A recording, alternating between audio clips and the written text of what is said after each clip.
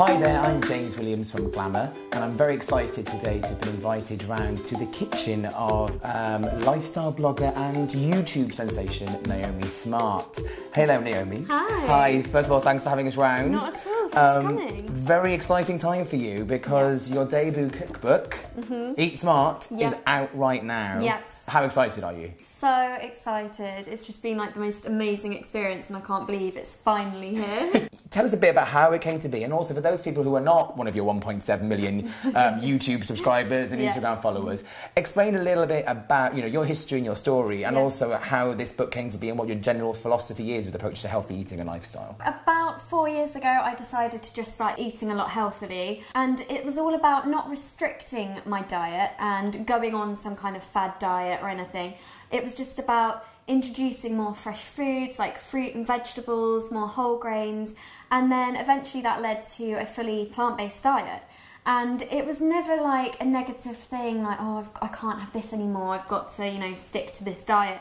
It was such an exciting, positive transition, and that's when I just started creating all of my own recipes and I started writing them all down, and that's when the book came about. And this is it. And we're actually going to make one of the recipes from the book, and I have to say, it looks amazing. It's squashetti and meatballs. Yeah. I'm very excited to try this, so shall we just crack on and get on with it? Yeah, let's do it.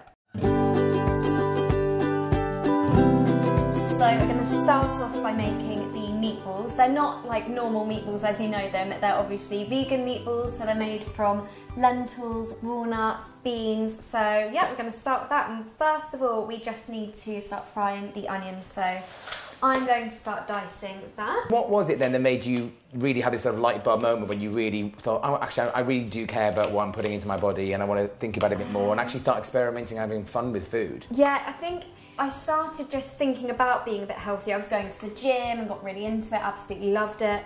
And then I slowly started incorporating more like healthy foods into my diet. It was when I did a lot of research online about the plant-based diet, because it just kept coming up, I kept reading about it. And I thought, do you know what, I can't really knock anything until I try it myself. So we're just going to fry off the onion. Just going to chop up those apricots as well. So I just roughly chop them up. And I'm also going to add a garlic clove into there with the onion. This is, by the way, like my favourite gadget as well, just garlic crusher. It's really? Just so much easier. So I'm just going to add those walnuts to the food processor and blitz them. And then literally just add the remaining ingredients. So I've got those cooked lentils there. And then the onion and garlic that we fried, so this is just half of that onion. And then I'm also adding half a tin of black beans, 2 tablespoons of buckwheat flour, and I'm also going to add a teaspoon of dried basil and a teaspoon of dried oregano. I just love herbs and spices and everything. That's one thing in my book, I just love it. And then we're just going to blend that all together. And then that's when I'm just going to stir in the remaining diced onion that we have and also the apricots. I'm going to do that in a bowl.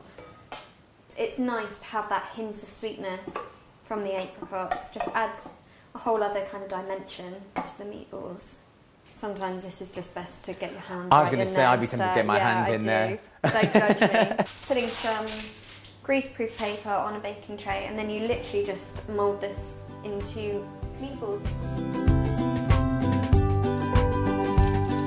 Okay, so there's our meatballs. I'm just going to put them in the oven. They'll be in there for about 30 minutes. Butternut squash can be a bit of a bugger to cut, I find. It can be so hard. It's such like a solid vegetable, isn't it? Yeah. So yeah, this is for the squashetti now, so I'm just going to peel both of those, and then you just cut them in half and literally just use this spiralizer. They're going to go in the oven for the last 10 minutes that the meatballs are in.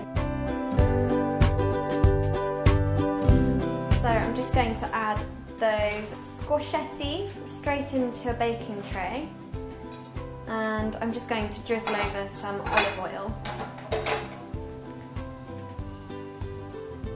and then they go in the oven for 10 minutes. So while that is all in the oven, I'm just going to heat up some tomato sauce. I made this earlier, but it's so simple. It's literally vine-ripe tomatoes with some onion, garlic, basil. So simple, and you just simmer it for about 15 minutes. And then I just blitz it in my NutriBullet. So simple, so I'm just going to heat that up now.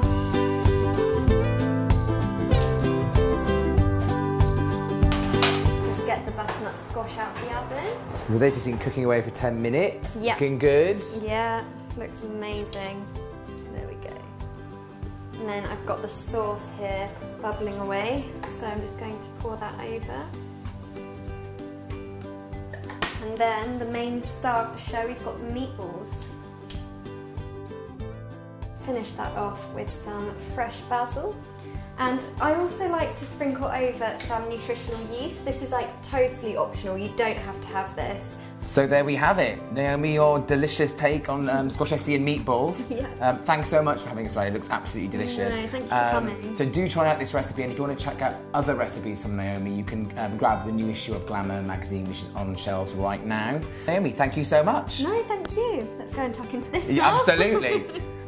For more fun videos from Glamour, click down here to subscribe.